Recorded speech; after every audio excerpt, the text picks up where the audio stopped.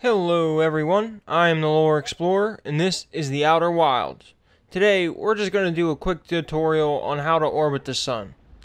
Honestly, it's not too easy, but it's not too hard at the same time. So, all you're going to really have to do is do the hotshot achievement. You just have to land on the sun station.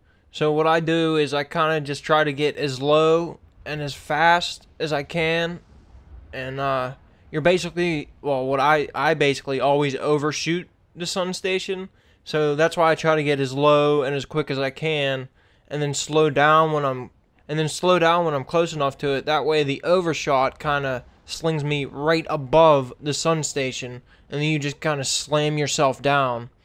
And once you get flat on the sun station, let it fling you off, right? That's what it's going to do. It's just going to fling you off automatically, and then boom, you're in orbit. That's your job's done. You can sit here probably for about 12 minutes until the sun devours you.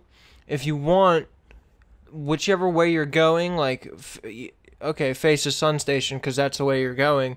And when you're the furthest away from the sun, thrust in that direction, and you should raise what's called, I guess it would be your periapsis, your lowest point to the sun, and then do it on the other side as well, and it would raise both sides, and you'll be in a nice circular orbit around the sun. Hopefully, as it grows, you'll outrun that with your orbit as your orbit grows.